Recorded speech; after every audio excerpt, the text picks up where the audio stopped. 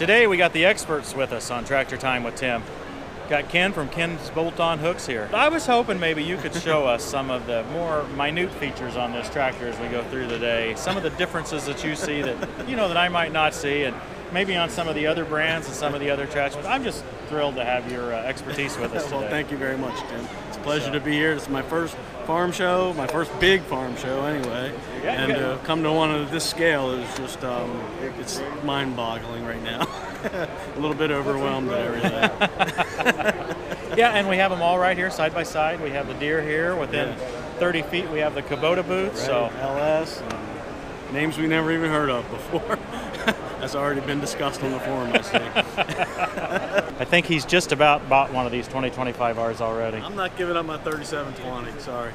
Well, you have room for an extra tractor, don't you? Not right now. This is the first time you've seen one? Yes. Well, the step is unique. Wish we could come up with something like that for the 1 Series. I get a lot of questions about that. Yeah, and I didn't look over there to see if it has the same mounting, to see if the step would maybe work, especially if you didn't have the mower. Maybe if you didn't have the mower deck, well, that's the issue. Might still work. I haven't seen any of all the homemade designs that I've seen.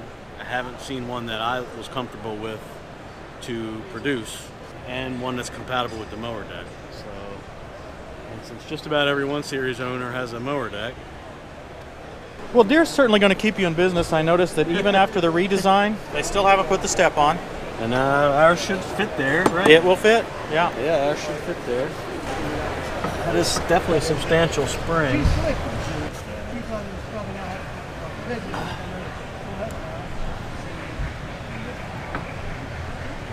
I'm getting a lot of questions about these too. So I believe we're seeing several folks that are actually making bars and putting a single hook in the middle. What do you think of that, Kenny? I think it's not enough support to properly hold a hook. You'd still need to drill possibly 2 or 4 more holes. And even then, even with that much width, yeah, I'm nervous. On my own loader, I had some trouble with this. I bent it down a little bit. It's not very strong. It's definitely the weakest part of the bucket. It's not reinforced like it is right here. Where would you put the hooks then? So Ken, that's a bolt-on hook if I've ever seen one. That is, Tim. That's one of our newer bolt-on hooks. We've just refined the welding process to make them even smoother. We got a new plater, so we're trying to get more consistent plating. We also have our clevis mount with us today. Same thing. We're refining our welding process. Boy, that looks beautiful. Yeah. Isn't that amazing? I can weld almost that good. I'm sure you can. I was going to hire you, but I thought you were too busy with the video. I think I better stay with the video.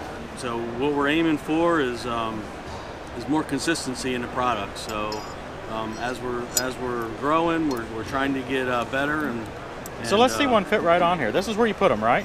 Yeah, we generally recommend they go right in front of where the loader attaches to the frame. So you put it right there, about centered on that flat part, and then optionally you can get a backing plate for underneath, or one of the clevis mounts underneath to hang a screw pin shackle if you use straps and slings. Now you say you don't really need that for a 1 Series, but I feel a lot more comfortable with it. My recommendation would be to go ahead and get this clevis mount. Well, yeah, most people do just because they feel better about having the backing plate, but the testing we've done and we show on the website proves that the washers we provide for underneath, the 1 Series tractor just can't hurt the bucket or rip. I used to get comments, if you don't have a backing plate, you'll rip the hook through the bucket. Well, it's just impossible. You can see in the stress testing videos, we're pulling 19,000 pounds through 10 gauge plate, which this is. Wow. And what happens is the chains break or the bolts break. Well, I just like the coating and all on here. These are classy. If I'm going to spend this kind of money on a tractor, I really want it to. These really shine. And that's what we talk about too. That's a very common question we covered on our FAQ page about painting. Do you provide green hooks or whatever? No, the zinc chromate finish is more durable than any powder coating we could offer. The question I ask, is even on the website, is what other hardware on the tractor is painted? And the answer is none. All the bolts and fittings and hardware is all zinc coated. So that's my recommendation, is to put them on there like jewelry and not paint them.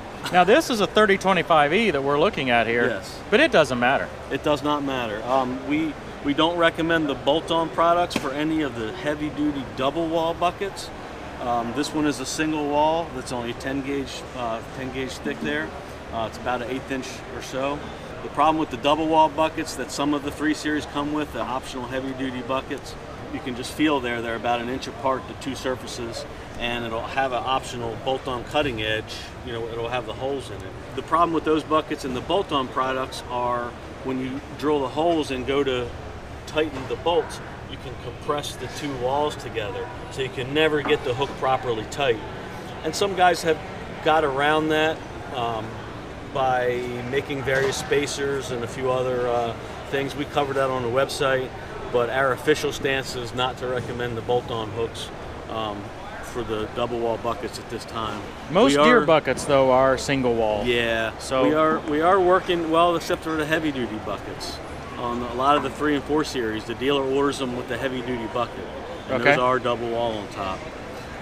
We are working on an idea to deal with that space that we still have a long way to go before we're ready to introduce that. But looks good, Ken. Thank you, Tim.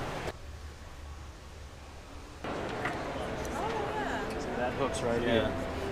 Yeah, and I really wanted to incorporate that into our backhoe step, but there's a serious problem, Christy. The problem is that its cylinder is still strong enough to break this. Yeah. Or bend it up bad. Yeah, I have a picture at home of somebody that had one of these. What happened was it was locked up, and the guy was not familiar with operating the machine, and he lowered the stabilizer down, and the cylinder literally bent this arm, made it like that. It literally overpowered this whole arm and bent it because it was still locked up. So I don't know if they've changed that problem, and that was a concern when I looked into making them for our step. We should never have the machine be able to hurt itself like that, and I didn't want to contribute to that with something that I offered. It is a need though. If we could have a solution somehow, because these steps leak down when you've got it in storage position, and we end up having to strap them together. Right. So it's we need some answer, Ken. Come on. Hey, Kenny. We see these things here, these little O-rings that are just hanging down here. What's the point of that? So these little O-rings that a lot of people see on the cylinders and ask about on the forums, what they are is when the cylinders are painted, you don't want paint on the wiper seal. And the wiper seal is the seal that cleans the rod from dirt and debris when the cylinder closes or retracts. So these little O-rings are up in there, and that's why they're orange, because they're painted and they keep that paint off of there. So what happens is, they raise the cylinder up, they end up at the end of the cylinder. And the dealers are supposed to cut them off when they PDI the machines. They don't. A lot of them probably don't even know what they're for, so they leave them on. And then somebody gets on the tractor for them and says, hey, is my cylinder broken? I got an O-ring that popped out of my cylinder. And no, it's just, it should have been taken off. It's just to protect that little wiper seal. And that's all it is, real simple. If you got it on your machine, on your loader, John Deere does the same thing. They're all over those too. Just cut it off. It's trash. It's not meant to be there anymore. Well, thanks. That's a big help. Kenny, this is one of my favorite features of the BX series right here, and I don't know if we can see it very easily, but this single point connector right in here really makes hooking up the loader a lot easier. So are you going to make me one of these for my Deere?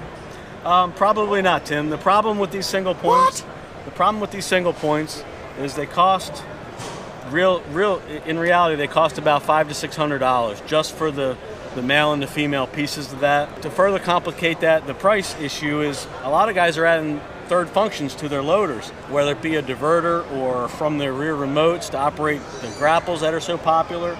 And this only does 4 functions, so you still end up with 2 other hose connections that aren't included in that attachment. So unless you're using a diverter specifically that mounts on the loader, then having the single point is really negated by the fact that you still have 2 more quick couplers to connect. And so while it's a good feature, it's not the end all be all, and it does have its own issues besides cost. Okay. I suppose today, if I want one, really the best choice for me if I want to stay green, I'm going to have to go with the 2038R. That's correct. It's a worthwhile option.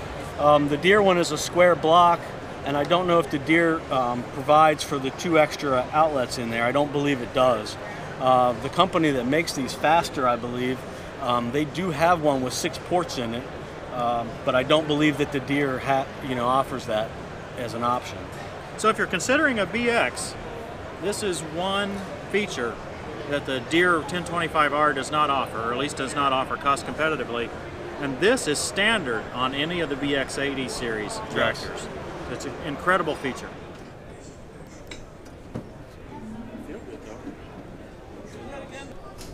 What is this the brake? Talk about. No brake over there? Ugh. No brake at all over there? Nothing on this side. Seriously? See this cylinder here, Christy? Yeah. The 3-point hitch here is actually controlled by an external cylinder. I've never seen that on one of these little tractors. Usually it's all internal, the whole rock shaft control is internal.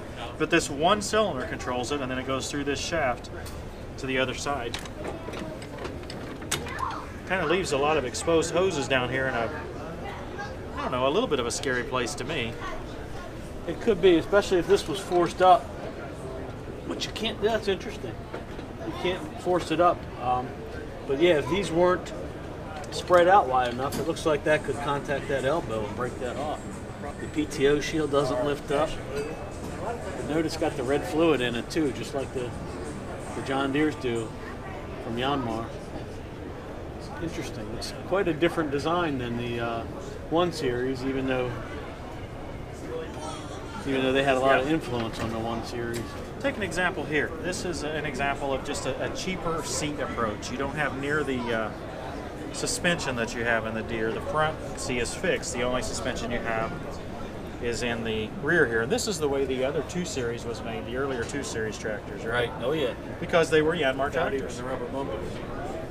What are you doing, Kenny? Trying to break it? Yes, I am. How are you? Isn't that what they're here for? Yes, you're just like a kid. This little latch holds the parking brake lever up. Oh, okay. That's kind of, this is the lock for the joystick. Okay. Now this is a Yanmar branded disc mower. I think it's an incredible design for a compact tractor. This is 51-inch cutting width, so a little over 4 feet. I've got the weight here. It weighs 476 pounds, so even a subcompact tractor could pick this up. In design, it's just like a sickle bar mower, where you pick this up, and that's going to allow this bar to pick up. It's also going to allow it, when you're cutting, to flex downward, so that it can cut below grade if it needs to on an angle. This is part of a hay package that Yanmar has for cutting and raking and baling hay. You can drive really fast with these disc mowers. They're a really good approach to cutting hay. Much better than the older sickle bar mowers. Now this stuff is not cheap, I'll promise you that, but it's worth having a look at. Now this is for when your yard gets a little too heavy, Kenny. Quite a lot going on in there. We need this for when I don't mow for several weeks. Absolutely. Maybe we could just use that in the front yard, make a little extra I'm money. sure the neighbors won't mind. I love that. Maybe we could market this as a way to make some money off of your laziness and taking care. Look, it's 3-point mount. I'm surprised at that. It's 3-point mount. PTO drives this gear, which drives this little hydraulic pump. It's like a wiper motor type setup, some kind of gear motor. So that's the bail door there. Very cute. So they also have a rake to go with these. They don't have the rake sitting here this year. We're actually seeing it on a video camera. But I think it was something like $10,000 for all 3 of them. Now you can check it out on their website. Again, it's by Yanmar. This is me. Very safe, huh? Standing under the loader? Yeah. Well, sometimes if you have to work on the machine and the loader's up, or you can't take the loader off for some reason, there's a way you can safely do that. So what they've done for the show, to keep the loader raised, is to take a piece of angle iron and strap across the cylinder with just simple cable ties. So now the weight of the loader is actually resting on the face of the cylinder here and the bottom of the where the cylinder mounts. And that takes all the weight. That way if somebody moves the joystick, the loader can't come down. So a lot of large industrial machines will have that. Say like a big John Deere backhoe or a Case New Holland backhoe. You'll see a big, usually it's yellow or orange arm attached there. And they do that so when they have to do maintenance, they put the loader up and they flip that arm down. It's built into the machine. But in this case, they don't have that. So they just took a piece of angle iron and did that as a safety measure to protect the passersby and anybody. But it's something you could do if you needed to work under your loader safely for a few minutes without having to take the loader off. Do you have to do both sides? Or just You don't one have side? to do both sides, no, because the loader frame is rigid enough that just the one side is rigid enough to hold up the machine. You can see Tim can kind of pull on that on the other side a little bit, and it's rock So solid. see, It's I not gonna wasn't move. being unsafe. Right. Horn don't work. What are you in? Coyote country. I like the cab, and it's quiet. I shut the door. Didn't hear me? Yelling at you? No, can't hear you. The cab's got really good visibility, and it's really quiet. I'm inspecting the buckets to see if the hooks will work on. So what is your criteria for hooks working? A flat area that's wide enough to hold the hook, and it also has to be single walled, so the bolts don't go through two different layers of metal, because the problem with that is as you tighten the bolts, the layers would just compress. This one has a layer about that thick, and then the bottom layer is actually on a different plane. So even if you drilled straight through, the bolts and the nuts, they just wouldn't sit flat, because the top edge and the bottom, what's under there, are on two different planes. Okay. So these buckets, I get a lot of questions about these buckets, and I've only seen pictures of them. And often when people send me pictures, they're either not that good, or because everything's black, you just can't see the detail or the contrast. So this is the first time I've actually felt it and got on it. I would not recommend the bolt-on hooks for this bucket.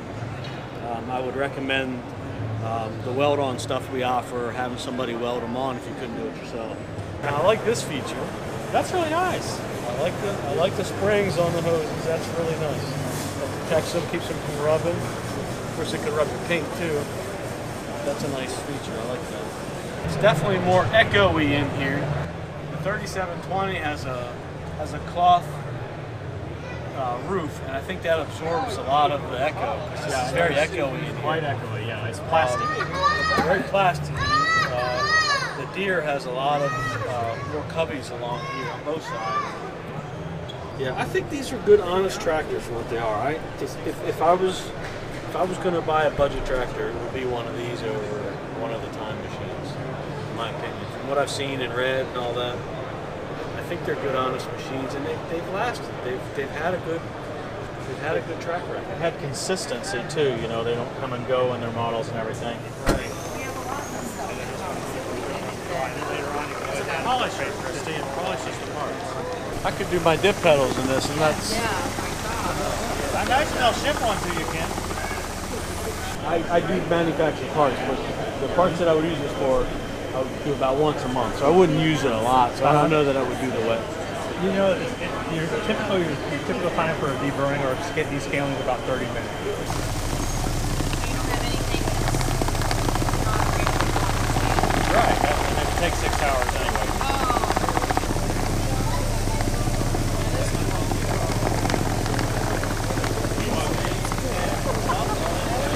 So this is Ken's bolt-on hooks. Errors in training. You don't have to push too hard. That's pretty good though.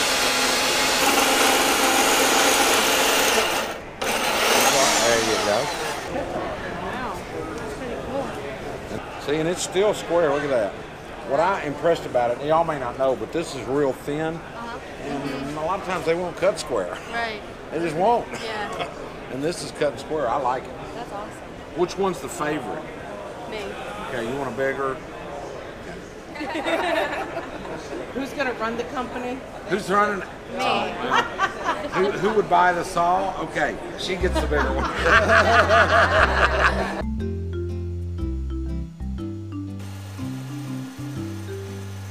All right, there you And go. you can cut the shapes like this and Yeah, stuff in it that's and really. stuff. This can be done in about minute and a half or a minute. Wow. Okay. Video of me spending all that money, Tim? Are you raising the price of those hooks now? I Is am. that I what's have going- to. I have to pay for the big vibrator that you all made me buy. Kenny, do you play with everything you find? I try to. Okay. That's why I always got in trouble in school.